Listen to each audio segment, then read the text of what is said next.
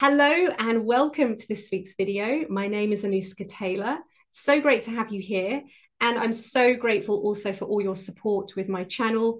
Please do keep subscribing and sharing and liking my videos because it makes such a difference to getting my videos out to more people. So today I'm talking about the difference between public speaking training and voice training. And you really want to understand the difference so that you know what it is that you really need. Because for many people, they are one of the same thing. And in my experience, they are very different. So when I tell people I'm a voice coach that predominantly works with speakers, usually I get something along the lines of, oh, you help people with public speaking. You help people with pauses or pace or that kind of thing when they're presenting. And I'm like, yeah, that's an element of it, but that's a very small element of actually what I do with people. So it's become very apparent to me, particularly over the last couple of months, actually, that there is really this confusion about the difference between the two. And as I say, people really think they are the same thing. So in today's video, I want to talk about the difference, and then you can make a more informed decision about what you really need. Now, it may be you need both, but it may be you only need one. So when you understand the difference, then you know what you're looking for. So I hear from clients all the time that they have gone on public speaking training, they've done presentation skills training, and only at the end they've realized it hasn't really addressed my voice at all. It's less about the voice and more about presentation skills. But remembering that the voice is the instrument we use to present, to storytell, to speak in meetings, etc. So it really should be central to anything we do around public speaking. But that isn't really where the focus of public speaking and presentation skills training predominantly is. And this is in my experience.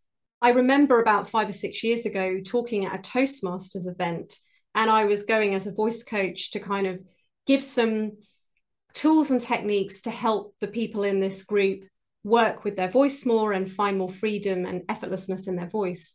And it became really apparent to me in that session that this was all really new information, and that predominantly what they were learning in these sessions was around how to present in front of an audience, not about the instrument that you use to present with. So this isn't to diss that at all, because I think it's really important and it's a brilliant organization. But we really want to make sure our voice is functioning well first before we worry about presenting skills. So what might the presentation skills, public speaking skills look like? What might you expect from that kind of training? So it's generally more around structure and content of a presentation. And then the delivery of that is more around body language and gestures. So what do I do with my hands? How do I stand? Where do I look? And also from a voice perspective, it's more what I would consider surface voice work. So it's things like paralinguistic tools like pacing your speech, things like pauses. Are you using pauses? Are you slowing down? Are you giving people a chance to absorb your words? So all of that, again, I'm not saying this isn't important, but I'm saying for me, this is putting the cart before the horse. And this, for me, comes secondary to the voice. So you might find yourself working on storytelling. It could be crafting, structuring a presentation. It could be, how do I open a presentation in an engaging way? How do I close a presentation in an engaging way? How do I stand on stage? What do I do with my hands? All of that kind of thing. And it could be things like voice variation. So they're the types of things that you would expect to work on in public speaking or presentation skills training. And it's generally run in groups, even if it's small groups. So this is more easily taught in groups, whereas voice work is very, very personal. It's very difficult to just give one exercise to everyone. And yes, I do teach in groups, but very, very small groups, because how we use our voice is so different. There are so many variations for us all. So it's very hard to just give one exercise and give everyone the same thing. So I think that's also partly why this type of thing doesn't get taught in public speaking training, because it's hard to do in a group. But also because in my experience, that type of training isn't run by voice teachers or voice experts. It's generally run by people with communication backgrounds. So really important stuff, but is not going to address your voice. So from a voice perspective, what's really important is your voice must be functioning freely, openly, and powerfully, because otherwise you're never going to be able to access those dynamics and that expression in your voice. You're never going to be able to project your voice with ease. There's always going to be some kind of limitation. So what might this look like from a voice perspective? If you're thinking, well, do I need the voice work first, or do I need the voice work at all? Or could I just go straight to public speaking training? So I'm just going to give you a few examples. But if in any way you feel like your voice is hindered or limited, then you probably want to start with the voice. So it could be, again, this list isn't exhaustive, but these are some ideas. Your voice is weak or quiet, and you struggle to project your voice.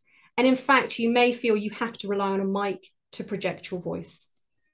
I talk a lot about this. I've talked about mics before. Remember, a mic amplifies. It doesn't clarify your voice. So it's only going to amplify what you put in.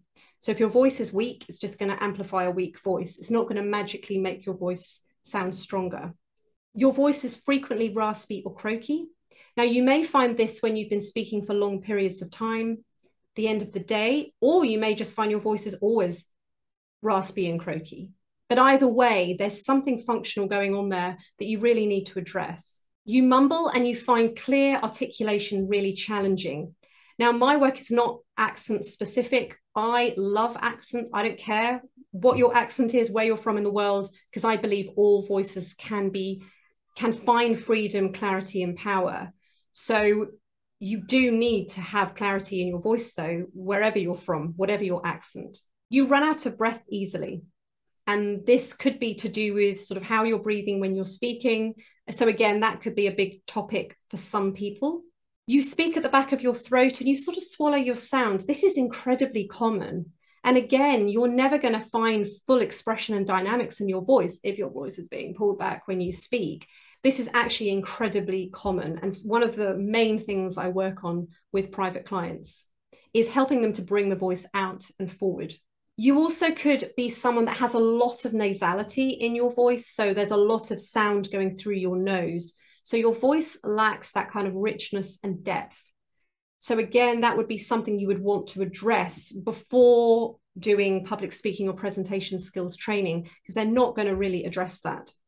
You speak very low in your range or even very high in your range. And the problem with that is you'll probably feel like you get stuck in a certain part of your voice. And so actually it's learning to find your optimal pitch, and then you can move your voice around with far more freedom. You can find that modulation and that pitch movement without feeling like you're stuck in a room, quote unquote, either at the bottom of your voice or the top of your voice. And when you have that movement in your voice, that's when your voice not only functions better, so it feels better, but it sounds more engaging.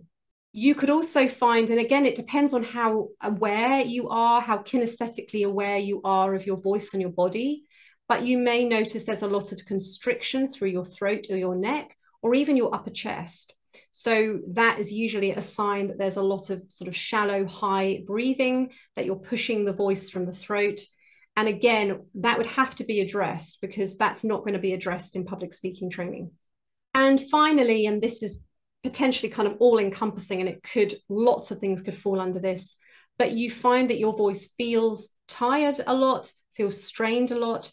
Maybe you lose your voice frequently. And I find this is very common, particularly amongst trainers, teachers, and lecturers who are speaking for hours every day. And often these groups of people are never taught how to use their voice. So they're just trying to manage and muddle through. And I've worked with many teachers over the years and lecturers, and they're just not given the basic skills in how their voice really functions. So again, this is basic function of the voice, because if the voice isn't functioning at the most basic level, you're never going to get ultimate expression and freedom in your voice. So I just want to leave you with a piano analogy, because I think sometimes sort of taking yourself out of the voice can help, because the voice is a bit abstract. But imagine that we had the most amazing pianist in the world, and I gave them a piano to play, but the piano had missing keys, or some of the hammers were broken, or the pedals weren't working properly. there's only going to be so much they could do. If I said, I want you to play this really dynamic, expressive, exciting song, but there's all of these sort of missing pieces to the piano or things aren't quite working properly, they're never going to be able to access the full dynamics, expression, and power and pitch variation in that song, because it's just not possible, because the instrument doesn't allow. And what is I really want you to understand is, as a speaker, as a public speaker, you are both the piano and the piano player. And in my experience, most of the time, public speaking presentation skills training focuses on you as the piano player and not as you as the piano. You need both.